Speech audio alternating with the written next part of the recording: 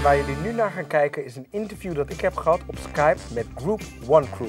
Ik zou zeggen, lay back, relax en geniet. In my automatic, feeling sporadic, already had it with the 9 to 5. It's tragic and problematic, system overloading, blasting my stereo.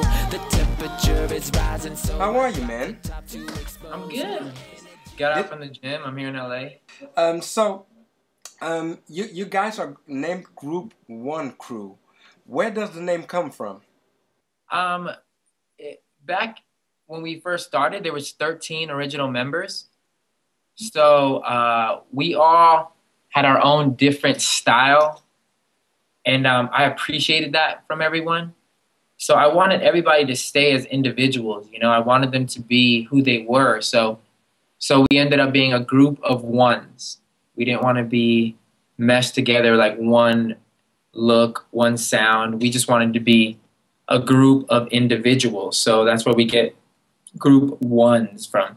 So also we serve one God, one faith. We have one dream. So one is just a good representation of unity. Right. So it was a group of 13 members. How did it become 3? Well, a lot of other ones just kind of like grew out of it. They went and did other things, like one of the founding fathers, me and my boy Paul. Paul is in Dominica now doing missionary work. Liza's a mom now. Like, everybody just kind of went their own separate ways, and it actually went down from 13 to just 1, which was just me.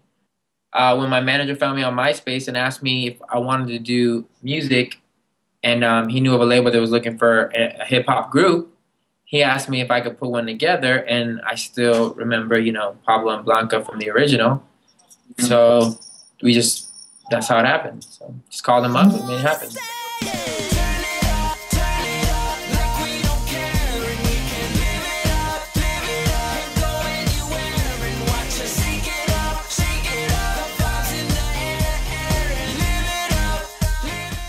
You won the Dove Award for Best Hip Hop Album. Did you expect that? Well, it's funny because you never know what is being voted for. Like, if it's like the sound quality, is it the quality of the record? Because I can, the quality of our record we can put up against anybody, like Christian or secular, because it's a great record sonically and just in every way. It's just a good record.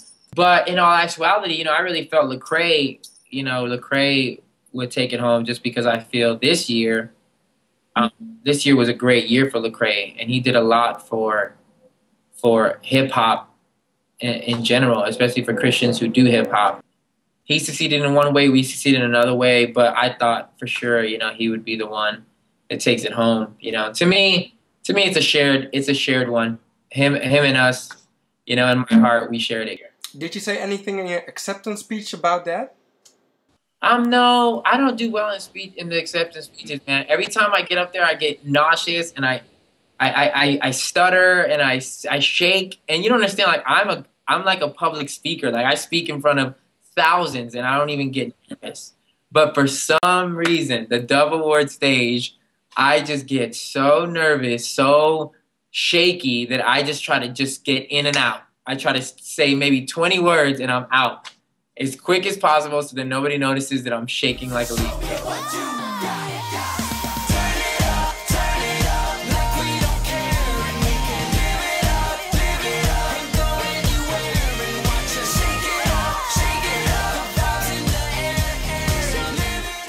When you look at the past year, what's your biggest life lesson you've learned?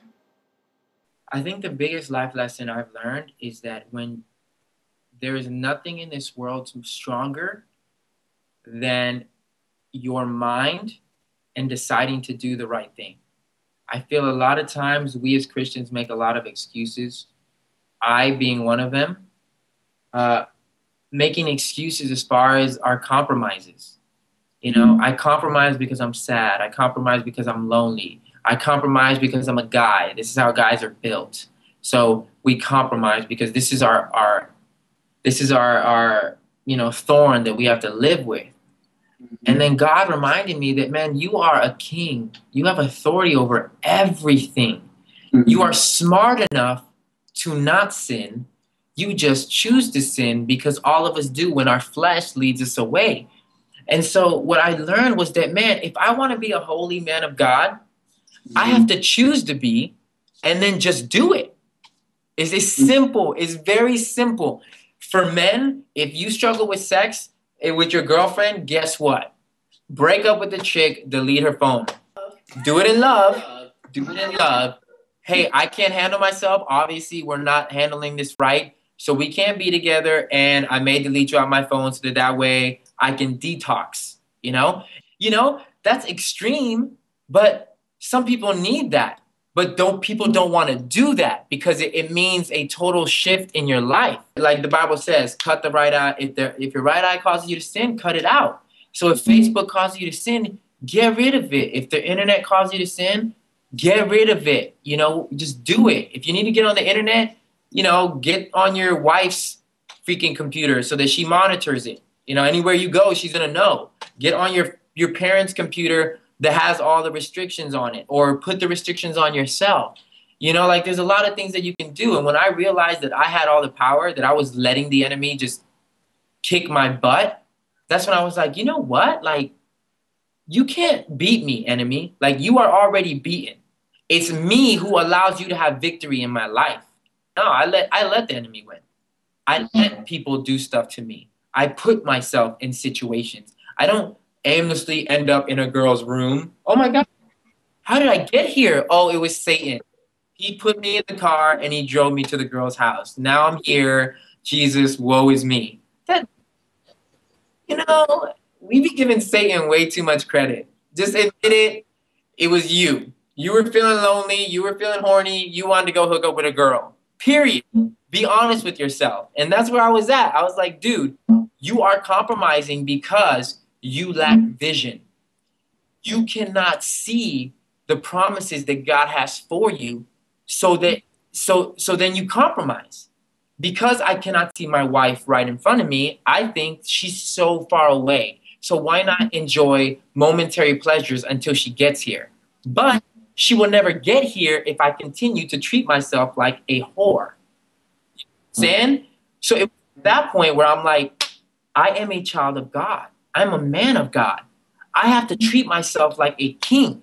I have to respect myself so that when I do meet the woman that God has for me, she will see that I am treating myself with the utmost respect. And that in turn will allow me to treat her with the utmost respect. Because if I don't treat myself as well as I'm supposed to, there is no way, and this is even biblical, the Bible says, you treat your wife like you want to be treated. Love her like you love yourself. You preserve yourself. You'll do anything to make sure you stay alive.